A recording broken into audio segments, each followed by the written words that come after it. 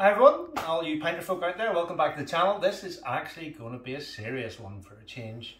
It's a Sunday, so poor old Rupert is probably recovering after all his hard work yesterday making the pressure gauge. But we're at the stage now where the Big Dipper is ready to be hopped and put into the fridge to condition. By next weekend we'll be able to review it and taste it if we can get it out. Now, disappointingly, what I've done is I've actually not used one of my homemade, it's still homemade, but I've used a more quality, so people have been saying, oh, they're not accurate. So this is a Kegland proper homebrew gauge, and it's the same as my other ones. So at setting 2, which is what Pinter recommend that we brew these at, I am getting 15 psi in my blue one and also in my grey one, which is nowhere near what the 26 psi is that recommended by Ralph on his video. I'm not too sure if I adjust this up. I've seen comments on our channel and various other places where people have wound it right up to 5 and it still doesn't get to 26 psi. So LED Brews would like to ask a favour of the community, because nobody knows pinters and brews more than we do. I don't care what pinters say about it. We do the brewing, we use the product. So we should be able to come up with some answers. So I will ask all of you in the comments down below. I'm going to put this on Facebook as well in the 2 groups. Please can you comment if you have a gauge and you've been brewing at setting 2. Can you let us know what your PSI or bar, whatever the reading is, can you let us know please down below what setting you're going to get. I am going to compile all that, and if everybody's getting 26 at setting 2, well and good. Yeah, but if we're just unlucky. Maybe we're just unlucky. But there's a whole pile of other brewers and who are also unlucky. who are also unlucky, but there's a whole pile of the rest of us are going to get another batch of these sent out in August. So it would be good to let them know what the situation is. So I'm going to ask everybody, please get involved and let us know and compile it, and I'm going to email Ralph with the results and we'll see if we get anything back. But so 15 psi at the minute. We'll see what comes out next weekend, if anything, or how far we get. Could be 2 pints, could be 3 pints, it could be all of it.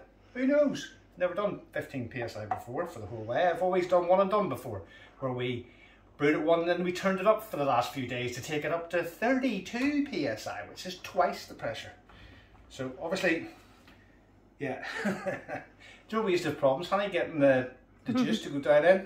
Nah, no issues this time. Because there's no pressure keeping it out. Yeah. Right. Yeah, that's just gone. Flying down in? Yeah, that's just gone straight in, emptied it. Wow. Okay.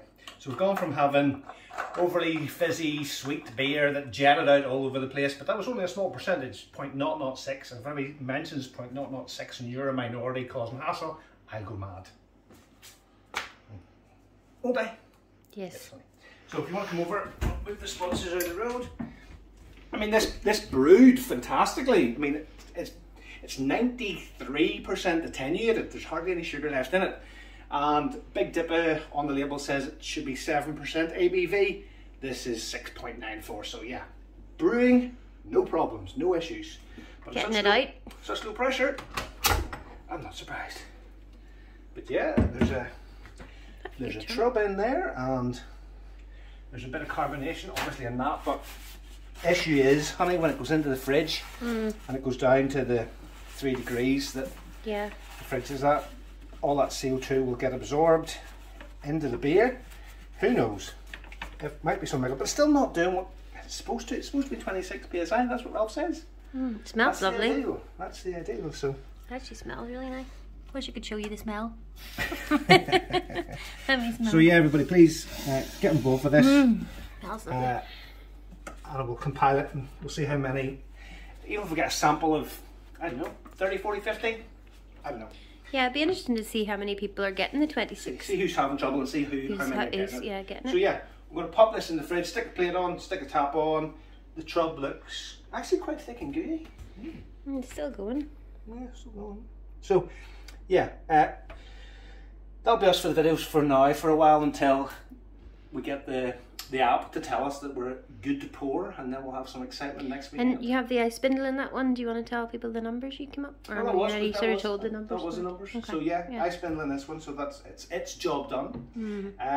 It all brewed out fine. We'll see what happens. Looking forward to your comments, guys. And from Amy and Estelle here, A&E Do Brews, and Rupert at home, sitting enjoying the sunshine. watching whatever he's doing, enjoying the sunset. Thanks, guys. You're great. Love you all. See you soon. Bye.